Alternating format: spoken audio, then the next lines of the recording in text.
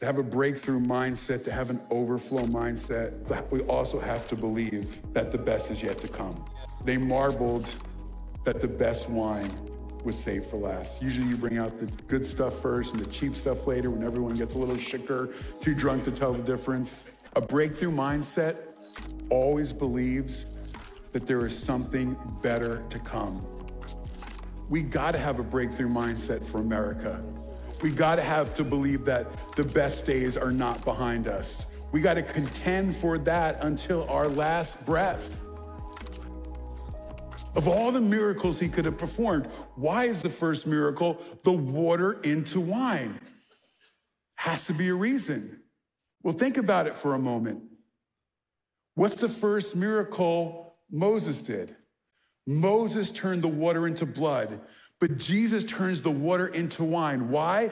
Because he doesn't come to bring death. He came to bring life that we might have it more abundantly. And what's the symbol of the Messianic kingdom throughout the Bible? It's the wine.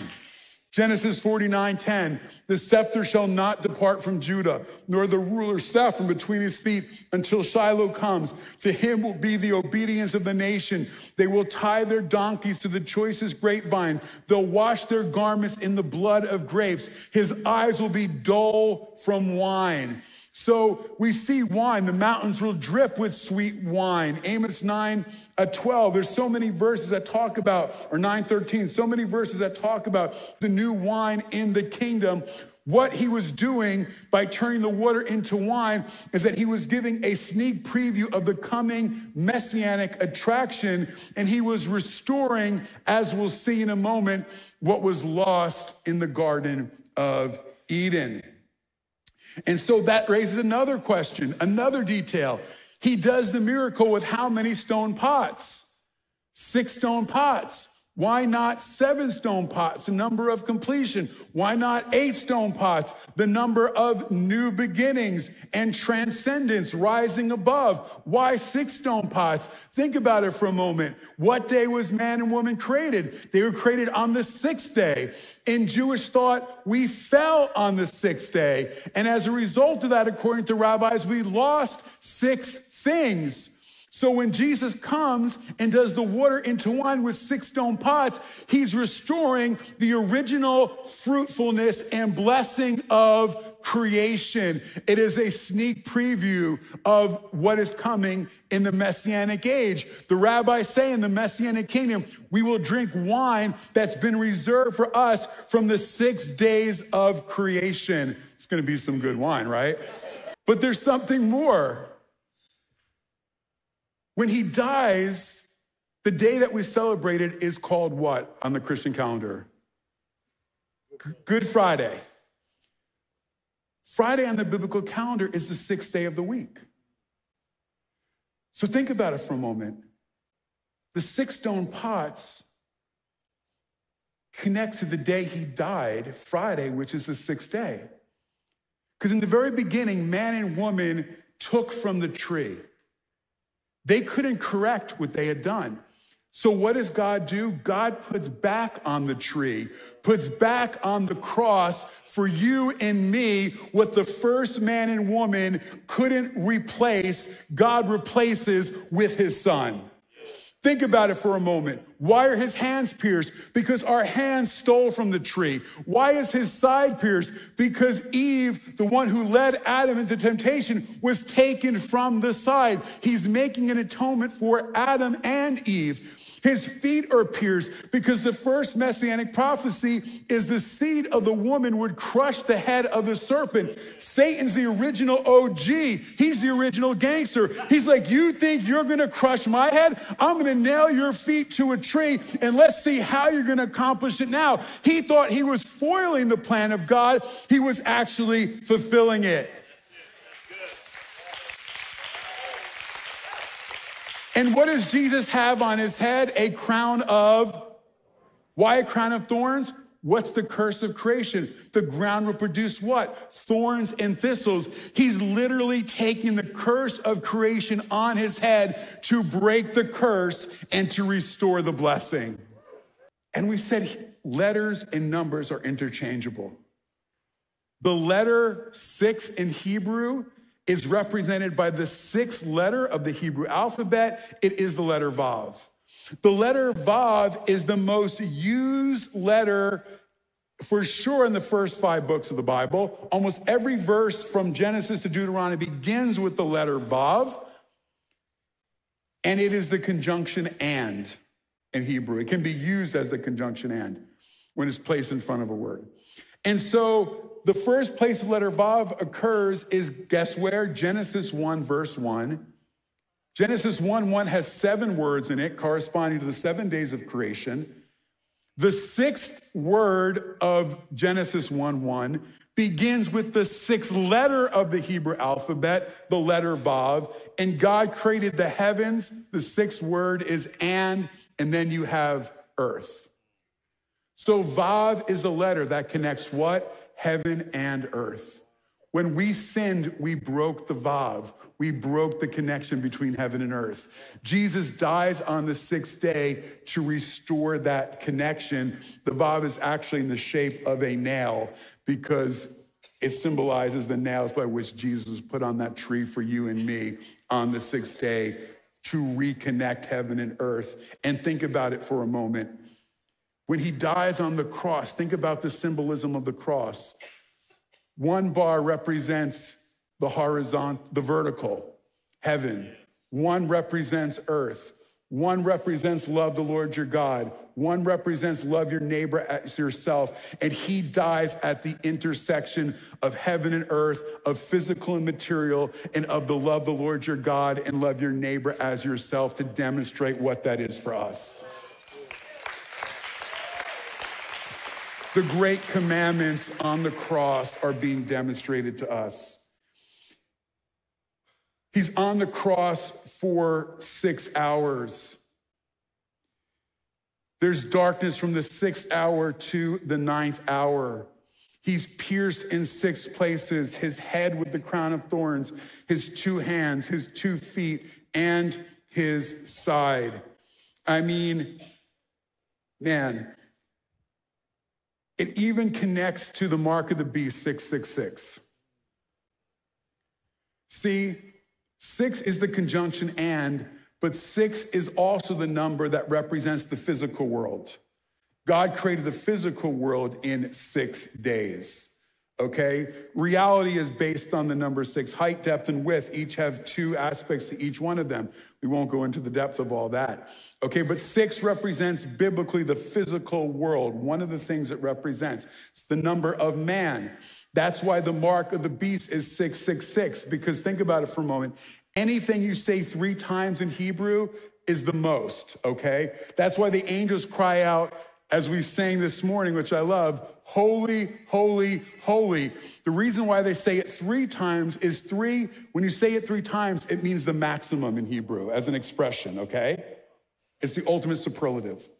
So 666 3 times is all physicality disconnected from spirituality. That's why it's called the mark of the beast, because you're nothing more than an animal if all you do is focus on your physical needs and you forget that you also, first and foremost, a spiritual being and have a soul. What if you gain the whole world and lose your soul? It's part of the reason why heaven is paved the streets with what? Is that because God is the ultimate hip hop dude? Like he's icing out heaven. He's got the bling bling going on. He's got the pearly gates. He's got the gold streets because he's got it like that. He's showing off. He's got the drip. He's the man, right? No. Yes and no. He does got it like that. But no, that's not the point. Here's the point. What people will rob, kill, destroy, and sell their souls for is only pavement in heaven. It is a reversal of the values of this world. We're coming to Passover. The Egyptians try to take the gold with them. Look at Tutankhamun's tomb. But guess what? It didn't go anywhere. You can't take it with you. And so We have to understand that we are spiritual beings first and foremost. And this leads us to the practical application. What does God want to do? What does breakthrough look like? Number one is this. God took something ordinary like water and transformed it into wine. It's my New York accent. Water. Okay? You turn on your faucet, water comes out. A good bottle of wine is worth so much money, right? He takes something ordinary and transforms it into something extraordinary. And guess what? When you give your life to Jesus and let him work in your life, he transforms you from ordinary to extraordinary. Say, I'm not ordinary, I'm extraordinary. Turn to someone and say, you're going from ordinary to extraordinary. In Messiah, we're a new creation. The old is passing away and the new is coming. Now, let me just say this. We're going to run a few minutes over. Hang in there. Listen. To go, you know one of the number one things that keep people from going from ordinary to extraordinary? Say this with me. Imitation leads to limitation. When I was young, I wanted to be like Michael Jordan. So I'd hang out my tongue and try to dunk. I had to lower the hoop first. I'm not Pastor John here, okay? Don't have that height advantage. Listen, if you try and be like somebody else, you can never be who you are. Stop trying to be somebody else. Be you. You're an original. Don't be somebody else. Number two, we have to live out of an abundant life mindset. Think about it for a moment. God does the miracle only when everything runs out. God often lets everything run out. Why? Because you have to come to an end of yourself before God can really begin with you. But so many of us can't move past that reality. We see the lack. We see what we don't have. And God wants us to know that there is more than enough with him. He doesn't say fill the pots a quarter, fill the pots halfway. He says fill the pots to the brim, symbolizing the fact that God likes to bless abundantly. Trust him for the overflow. Be generous. We have to learn to see the good. There's two eyes in the Bible. Jesus says there is a good eye and a bad eye. Listen, the bad eye only sees the negative. It sees the it's the pessimistic eye. It sees everything that's wrong. It sees the glass as half full. The good eye sees the promise, the potential, the life, the blessing in every person and in every situation. Jesus was the greatest leader to ever live. Why? Because he saw things in people that they couldn't see in themselves. He didn't see the garbage, he saw the gold. And he built people up. See the good, train your eyes. Stop looking at everything that's wrong with you and others in the world and the situation and it's going to hell in a handbasket. Listen, God is bigger than all that. Number 4.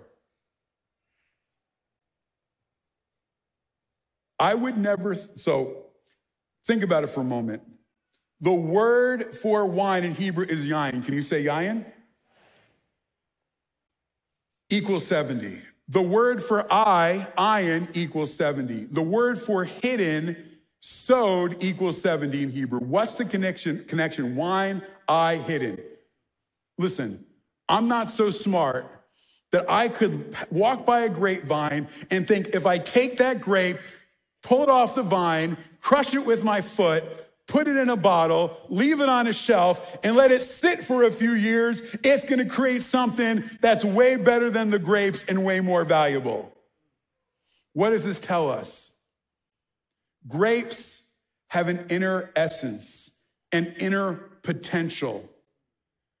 But the eye has to see past what's on the surface, 70. What's hidden, 70. And that grape has to be crushed and pressed to bring forth the juice. The point is this: there's more in you that's on the surface, but it takes the pressing to bring forth the blessing. It takes the pressing to bring forth the promise and the potential that is in you. And some of you like, I don't want to be pressed anymore. Listen, he wants to bring out every last drop that is in you. Not only do you have to be pressed, you got to be shelved. The wine has to be put on the shelf. How many of y'all feel like you've ever been shelved? It's part of the process. The better the wine, the greater it has to sit. God is preparing you for something. And just an aside, the best wines, the most robust wines, grow in the most inhospitable, rocky soil where they have to fight for their nutrients. It's what gives them the robustness. Some of y'all need to embrace the struggle. It won't be forever. To have a breakthrough mindset, to have an overflow mindset, we also have to believe that the best is yet to come. They marveled that the best wine was saved for last. Usually you bring out the good stuff first and the cheap stuff later when everyone gets a little shicker, too drunk to tell the difference. Friends, a breakthrough mindset always believes that there is something better to come. We got to have a breakthrough mindset for America. We got to have to believe that the best days are not behind us. We got to contend for that until our last breath. Yitzhak Perlman was a famous violinist, a great classical violinist. He was playing a concert. In the midst of the concert, one of the strings broke. And he continued, and everybody thought he was going to have to stop. But he remodulated and retuned on the fly and continued to play the entire concert on 3 strings. Afterwards, he got a standing ovation. How could you do that? It's unheard of. Someone asked him, and he responded this. He goes, I'm a professional musician, and my responsibility is to make music with what remains. Friends, if you've ever seen him, you understand that he contracted polio as a child. He walked on the stage with leg braces and crutches, and he had to unbrace himself and take off all the apparatus to be able to play. So many people with that degree of disabilitating situation, limitation, would not think that they could become one of the world's greatest classical musicians ever. But he did. They understood that when he said, I make music with what remains, he was talking about the disease that he lived with his entire life. That's what gave him the ability to do what he did. Some of you might feel like, man, I'm only playing with 3 strings. I'm only playing with 2 strings. I'm only playing with 1 string. But guess what? With God, even 1 string is enough to make something beautiful of your life. Even 1 string is enough to bring forth something that impacts and changes the world when we give it to God, because the promise in him is a life abundantly. The promise in him is a new creation. Your responsibility is to give him what remains, to give him what you got, and to trust that he's gonna bless it and do something amazing with it. Amen?